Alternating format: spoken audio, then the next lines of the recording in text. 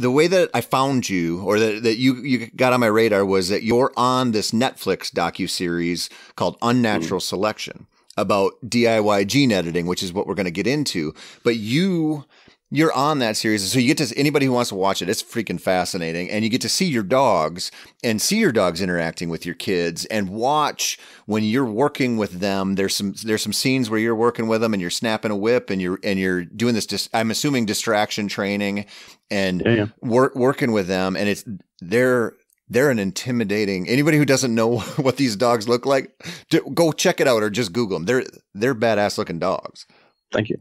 Yeah. And, I think, I always, like, when I look at, like, the forms that I follow, I always look at nature as the inspiration, right? So, like, evolution has been driving the selection criteria. And admittedly, like, a guard dog is not selected for exactly the same job as, like, a wolf, right? Because, like, wolves are pursuit predators. Well, I'm not making a pursuit predator. But like a big cat is an ambush predator. They do a lot more fighting their prey. And so a little bit of the cat, but you can't ignore the fact that it's built on the frame of a dog. So a little bit of the dog. So something between like a wolf and a black panther, put those together. That's sort of the basic frame that I'm trying to build on. Yeah. And you're doing this. I want you to explain how you went from being a guy who understood how to breed beagles to hunt rabbits, hunt cottontails, to being somebody who said, okay, I can look at these Neos or I can look at Mastiffs and I can make the dog I want through selective breeding. Where do you make the jump to exploring DIY gene editing? How the hell does that happen? So that happened. I was watching a TED Talk. I was at work. I've been doing this for years.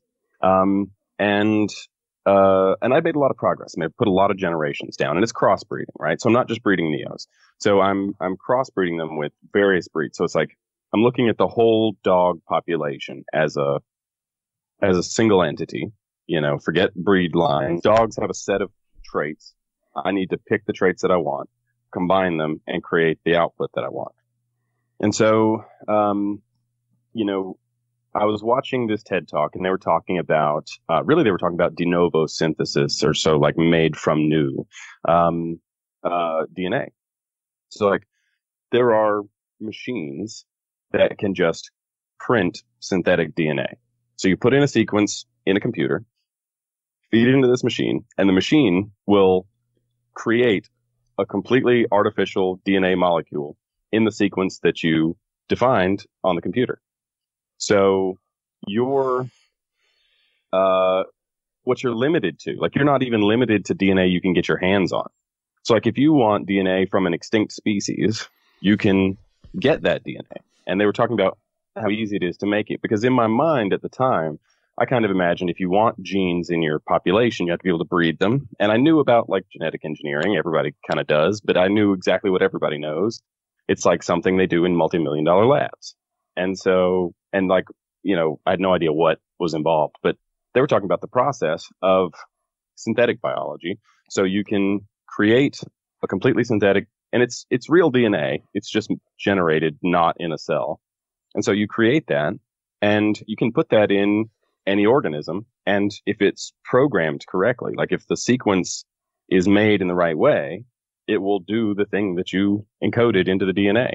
So you can take a gene from a jellyfish and put it in a bacteria, and the bacteria will do whatever the jellyfish gene tells it to do.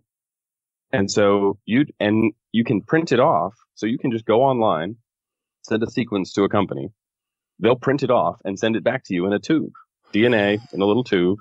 It'll be like a tube like this size, and then you'll receive that. And then you can just, as long as you can get that DNA in your organism, then you can program whatever you want on a computer and then put it in your real living creature.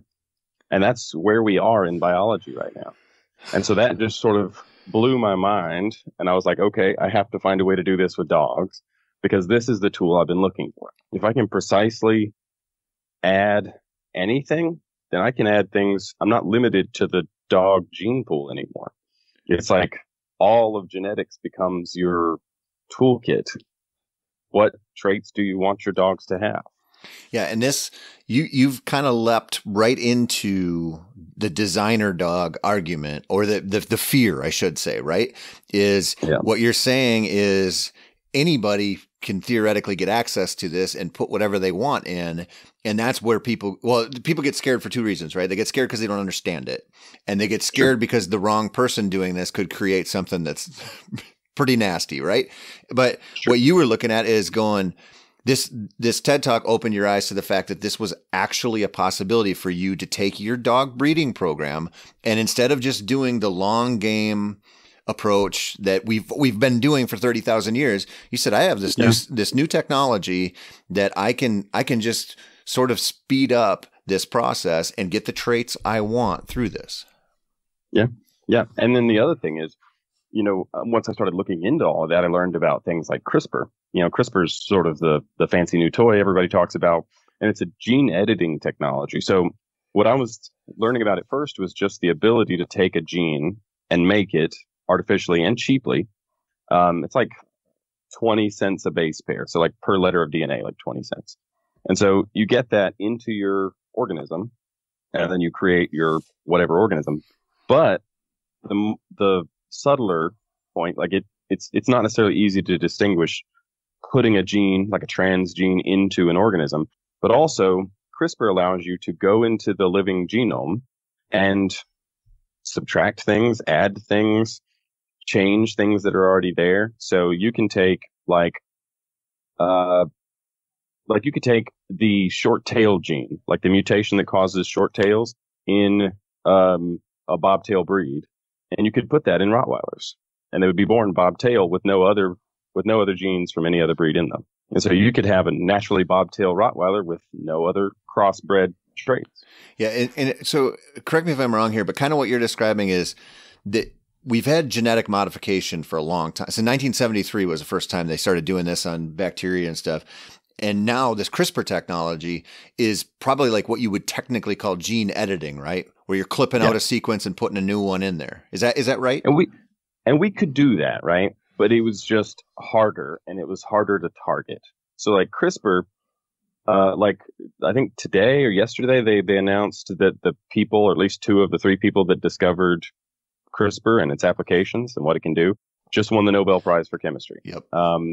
So CRISPR is, it allows you to do things like we had other things like zinc finger nuclease and talons, which could also do gene editing, but they're way harder to use. This is super easy to use, super cheap to use. So like somebody like me in a shed can use CRISPR to do genome editing for a few $100s instead of a much, much bigger, much, much harder task of trying to do genome editing.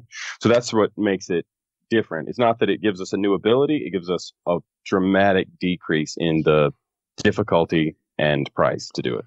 Yeah, and there is that reality is what we fight with, I think, right? As like the general population looks at it and they go, this should be done in a Pfizer type of lab, right? Like we feel that. And I was thinking about this when I knew we were going to do this interview, where there's a big concern with the Amazon rainforest and the deforestation and burning, what we're losing for medicinal plants. Cause it's like 80% of our pharmaceuticals come from plants.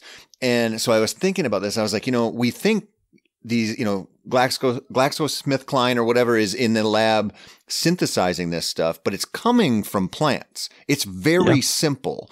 And there's, like native cultures that are aware of this. We're losing that. And so I think we have this sort of, I don't know if it's a cognitive bias or what, but we think about this as being such a wildly scientific, out of reach process that I don't like. When before this, I would have said, David, you shouldn't be doing this. Like before I saw the documentary and before I started researching this, I would have said, no way should some dude in his shed in Mississippi be doing this. But it's really not as wild as it sounds.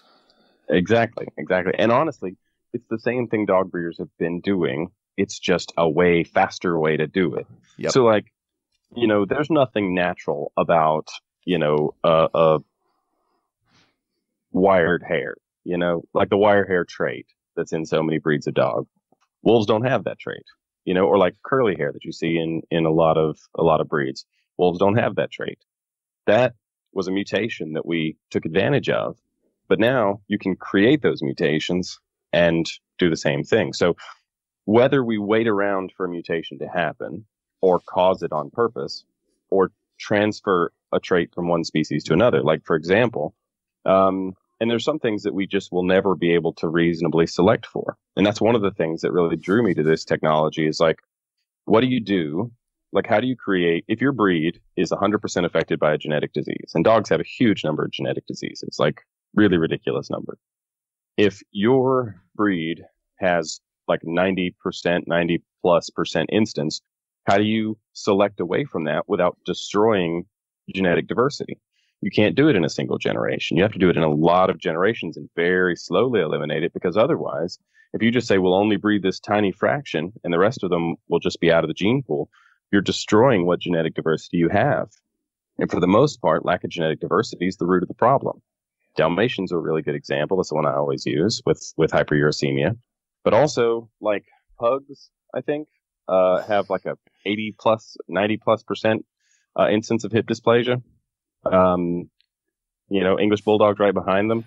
And if you're going to try and breed that out, especially if it's a trait that has multiple genes, how do you eliminate all of that? It'll take hundreds of years. Yeah. And things that affect all the big breeds, like short lives. Like wolves, the same size, don't live short lives.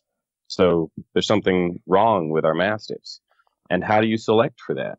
You breed, you could like save eggs and sperm, and then wait for your dogs to grow old and die, and then use those eggs and sperm in like in vitro fertilization, and then create another litter, and then wait for them to grow old and die after collecting, and then select for the oldest. But that means each generation's like 10, 15 years. And if you're successful, you're doing like 16, 17-year generations. It's going to take you several hundred years to pull that off. But in mice, in the lab, they've genetically modified them to live 3 times longer. Yep. Yeah. And what you're saying is we've been doing this. We're just not good at it. Like we can get certain traits that we like, and a lot of it is aesthetics. And we talk about that a lot on here. People choose dogs because of what they look like and not what's under the hood. And it's a big issue. We talk about the bloodlines and the pedigrees and all this stuff all the time, and how many myths and misconceptions are out there. And it's an easier to breed for looks and color. Oh yeah, of course. And it's easy to choose a dog based on those. But when you start getting into what you really want, and you said this earlier perfectly, was, intellect, intelligence, or athleticism, you want to get rid of the genetic disorders, all of those things, that's a pretty complex little stew there. And you're saying really we're just jumping the line now, and this technology is going to allow us to get in there and get rid of some of this stuff without the time it would take. And honestly, there's probably not a ton of effort in the general dog breeding population to get rid of this stuff anyway. I mean, we see that all the time. Yeah. And that's a bad thing, because especially when you're looking at things like, like the way a lot of working breeds go when they become show dogs, they just get exaggerated until they're completely non-functional. And so you lose so much of that. And, I think if you were trying to restore, and that's why every now and then you have to see these like restoration programs, somebody will want to like fix the English bulldog. And so they'll be breeding them with pit bulls or whatever and try and like make a better English bulldog, more like the original. And there's a lot of them working on trying to recreate the original working mastiffs. And so you get this thing where people like try to bring it back to where it came from, but it almost always involves either a whole lot of selection or a good bit of crossbreeding. And, if you can identify what traits have sort of walked off the cliff here, you can just edit them back without necessarily having to do that. And at the same time, like I said, there's some things you just can't select for. And there's some things that will hide. So even the best selection can't save you, or even the best like non-genetic technology selection can't save you from recessive genes. I mean, it will eventually, but recessive traits can hide for generations and generations. And you can just keep breeding best to best and still produce dogs that have genetic diseases over time. And it takes a long time. It will eventually get rid of it. But even if you just do like genome sequencing, you take your breeding pair, you sequence them, you not only know what traits they display, you also know what they carry for. And if they both carry for a genetic disease, it's a bad idea to breed them. Yep. Or at least you know what to expect.